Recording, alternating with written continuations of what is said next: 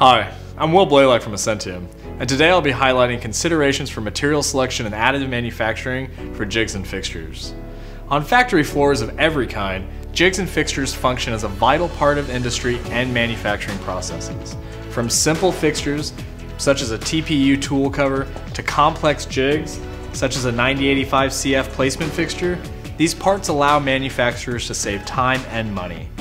Though jigs and fixtures are crucial for manufacturing, traditional production methods for these parts, including CNC machining and injection molding, have limitations.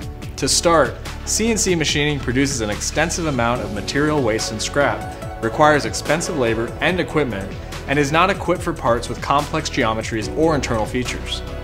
When manufacturers run into these issues, many turn to injection molding for their jigs and fixtures. Though injection molding solves a lot of these issues, it offers limited material selections for molds, and the cost of equipment for mold creation and processes make it difficult to realize an ROI unless the product order is huge. When these traditional methods fail, employing additive manufacturing when creating jigs and fixtures can open opportunities for printing parts with complex geometries and specific material specifications that are unachievable with injection molding and CNC machining. This allows industries that require flexible materials, such as TPU, high temperature and solvent resistant materials, such as 9085, and ESD-safe filaments to create novel jigs and fixtures that can help them capture previously unattainable returns. The availability of these unique and innovative materials is one of the largest factors when creating novel jigs and fixtures. Today, I will focus on some of these new materials and how they're transforming jig and fixture creations in various industries. To start, let's focus on thermopolyurethane, or TPU, a tool boot cover. This newer material features several primary features that make it an excellent choice for any factory floor, including electrostatically sensitive environments. The first feature of TPU AS Anti-Stat is non-marring properties. Reducing the possibility of damage to a part is extremely important on any manufacturing floor. Whether that part can be damaged by mechanical features or electrostatic charge buildup, having a material that protects it saves time and money.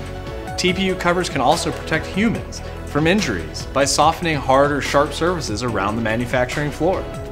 A second great feature is the flexibility that TPU 58D offers.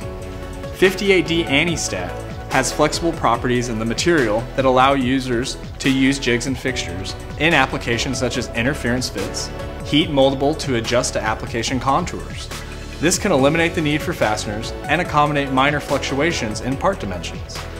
The third feature is TPU 58D's variable damper properties. Users can adjust perimeter lines and infill percentages to create parts that can be stiff or springy depending on the requirements for the application.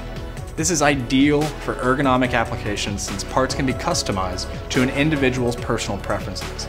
For example, if an employee repeatedly performs a task that involves leaning, a TPU 58D damper pad can be printed with a low infill to act as a durable anti-stat cushion support. Finally, the last feature of TPU 58DS is produced in a variety of colors that can act as a distinct visual indicator. This allows users to color code parts for specific uses, for appropriate departments, or for contamination issues.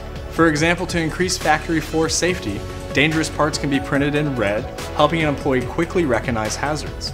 These features open up opportunities for innovative applications in various industries. Here I have a TP58DS part that acts as a tool insulator boot. This specific boot would be placed on a tool that is used during a manufacturing process to prevent damage to the manufacturing product. For this application, the TPU58DAS is especially useful for protecting against damage from hardened static electricity accumulation. The anti-stat properties of this material prevent possible damage to electronics parts caused by unexpected electrostatic discharges. Additionally, these parts can be custom designed to protect a variety of tools from handheld devices to tools that are fixed. The features of these novel materials, paired with the agility and speed of the HSE 180 HT 3D printer, make quick design to prototype possible for a wide variety of applications. Thanks again for watching our video. If you have any other questions about Essentium's materials or printers, please visit Essentium.com.